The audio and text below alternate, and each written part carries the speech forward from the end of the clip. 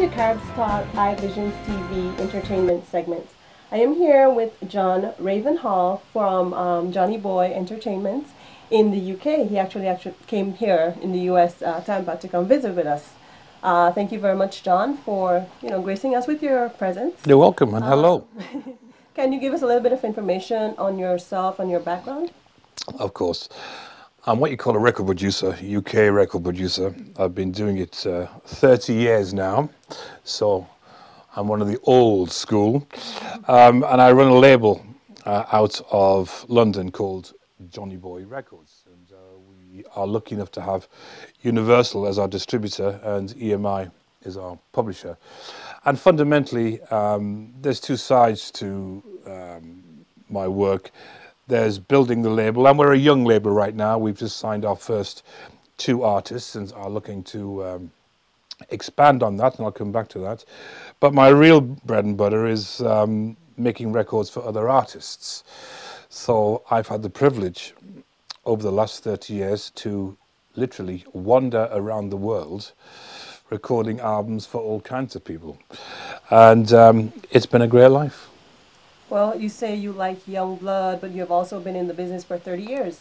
Yeah. Tell us about some of the artists that you have produced over the past couple of years, or the past 30 years. Well, I've been very privileged. I've had the honour to work with people like Paul McCartney, or Sir Paul now, I guess, Sting, Elton John, or again, Sir Elton.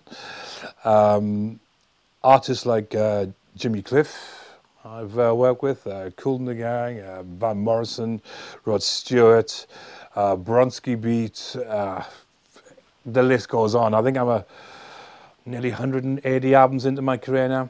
But my real love is developing young artists, or helping young artists get their first step into the musical world. And that's really difficult for anybody, especially now with the internet. There's a frightening statistic that's out of the UK alone. I think is about 1.8 million tracks a year recorded. And all of that music is trying to get out into the street. Now, some of it should be buried in a large hole and never seen ever again. On the other hand, with a little bit of help and expertise from people who have had the experience, we can help. And one of the reasons I'm here is because through John Seda, Rising Sun, we came across a young artist called Rebecca Skolnick, who we started recording a single with, and we're midway through now, just about to start mixing. The record's fantastic, but it was a combination. John spotted the artist, we talked, I know the European market, and now we're making the record. And going back to the label has now been commissioned by quite a large TV company to supply music for TV in the US. And one of the programs, which is called Toast Confidential, is a showcase for young up-and-coming artists. So, of course, it's ideal for someone like Rebecca, because now we can make the records and hopefully get her onto the show. She can showcase on the show. That's 30 million people right there. Now, that's a big injection into her career, as opposed to making a single, trying to get it on radio in her local town. And that's the beauty of being international, because we have international contacts, and TV is massive. And it's exciting. It's going to be exciting. So the program is fundamentally a coffee house called Toast in or on, what's the right language there? In or on Long Island in New York. And it's a franchise. It's a reality show about them franchising this coffee house, which is very interesting. Lots of art on the walls and great music in the background, and also has live artists. But franchising this model around other cities in the US. And the idea is that with each program, there's a launch party. And my job is to appear on television, to present each artist to the coffee house owner, to say, this is the artist we're going to have this week. And what we're hoping is that, of course, he's not going to like the artist, and I'm going to be persuading him. So there's going to be a natural nemesis going on there. and we should have some fun. But the serious part of it is, if we choose our artists carefully, it means that your artist could literally generate 300,000 downloads right from the off. Whereas if an artist makes a track now and simply puts it out there, which is why I love John Seda's Born to Be a Musician idea, there is no help. But now through John there is. But with something like this, where we all bond together and we can hit television hard, fantastic for any young artist. And that's fundamentally where we are at the moment. Exciting times. So if I'm understanding you clearly, you're saying that there is an opportunity for artists from Tampa Bay to appear on this show. Absolutely. Can give us some more information on that and how they can submit their information. There's no limit to the kind of music. It's got to be interesting, of course. It's got to be something that the public would enjoy watching, clearly. I'd love to say it shouldn't be covers, but there again, sometimes you meet people with great voices who don't write. But ideally, if I can get young artists or young bands, doesn't have to be a solo artist, who write their own material and have something interesting to say, then we would seriously consider it. And obviously we can talk about how to get that music. Obviously, best things to go through John Seda here at Rising Sun. But we're up for anything which is fascinating, interesting, exciting. And if that's you out there, you know where we are. So it's no rules. The game is wide open, but you got to be good. Okay, so our Tampa viewers, actually, this is the first time you're telling this to someone in the media. So they're getting it live and direct firsthand. And you're getting it firsthand and first shot at it. So get a move on. How many artists are you looking for? In total at the moment, we're looking for 12. And you have how many of those 12? We have 3, 2 definite, 1 we're hoping. Okay, so we have 10 spots for Tampa Bay viewers and artists. We have 10 spots open.